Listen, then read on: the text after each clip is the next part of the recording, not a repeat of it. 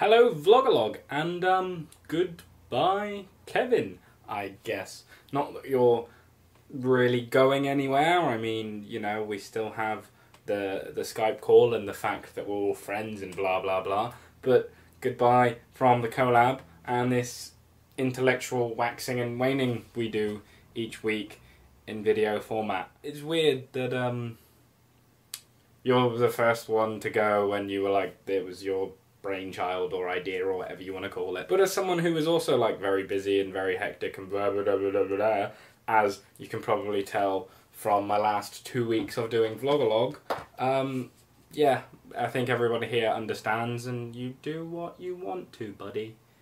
And we're all behind you. I hate to see you go, but I love to watch you walk away. That was pervy. I'm sorry. It's also kind of shit that this is all happening while I'm like disconnected from the collab. Like, I don't have any internet or stuff, so I haven't actually spoken to you guys like in wordy, texty or otherwise format apart from actually doing Vlogalogue, and even that's been slapdash. And like, again, that's probably one of the reasons that I completely understand what Kevin's going through. On to the topic.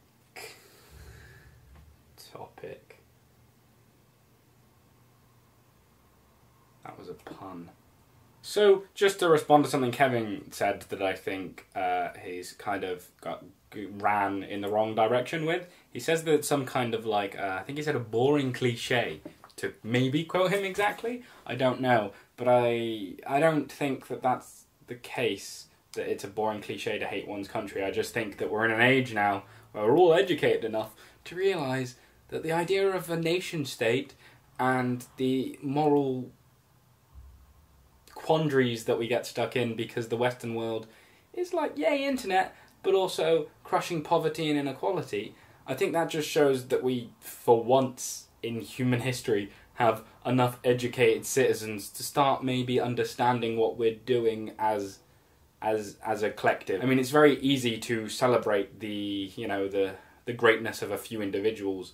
Like, all the things that you listed off that were great can be pinpointed back to an individual or individuals at any one state and not a nation state. And all the nation state gets left with is all the shit that they're definitely responsible for because no individual wants to take responsibility for, like inequality and war. But I don't think it's some kind of like, ooh, it's cool to hate your country. I just think it's cool to have a brain now, rather than it being cool to hate your country. And now on to the actual topic. I don't think it's a new like thing that people don't like stuff. I'm actually pretty sure that the epitome of cool is not liking stuff. Cool kids don't have passions. That's how it works, isn't it? I think that like genuinely being excited and liking stuff has never been cool. Has always been something of a taboo. And that if you're just seeing a lot of that lately, it's because you hang out on the internet, where it either has to be that polarisation or that polarisation, which is something we've discussed before. Like, I understand the complaint that there's a lot of people just going, no, that's shit. Oh, how quaint. Oh, how droll. Oh, how childish all the time. But if those are honest criticisms, then good for that person for using their brain.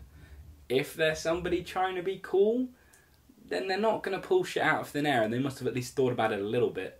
I think that people are just more willing to not like stuff now because there's more stuff to like and not like. Like, let's just take me, for example. I slag off films a lot because, let's face it, most films are shit.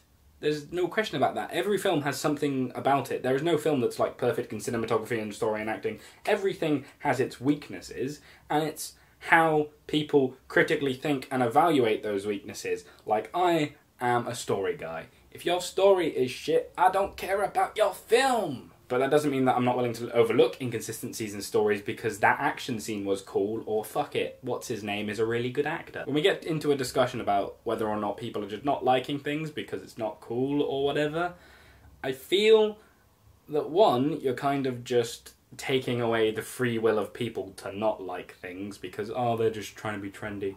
And I'm trying to be trendy by pointing out that they're trying to be trendy.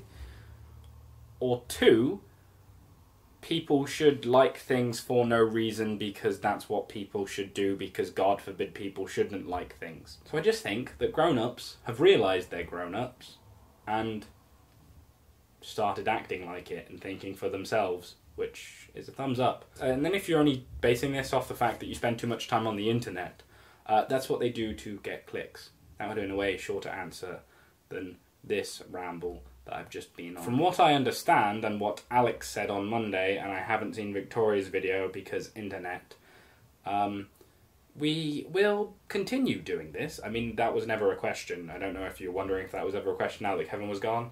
I mean, as Alex was saying, even though I used a Doctor Who metaphor, and therefore it sucks because Doctor Who sucks. Oh, what? He's being critical because it's not cool to like cool things. Yeah, we'll still be going. Things will still be happening on this channel, and I hope that it always will be, like Alex said. Just give us some time to, you know, sort out, have a discussion about it, because at the moment, I'm kind of the missing link in the discussion, because I don't... Why am I playing with it?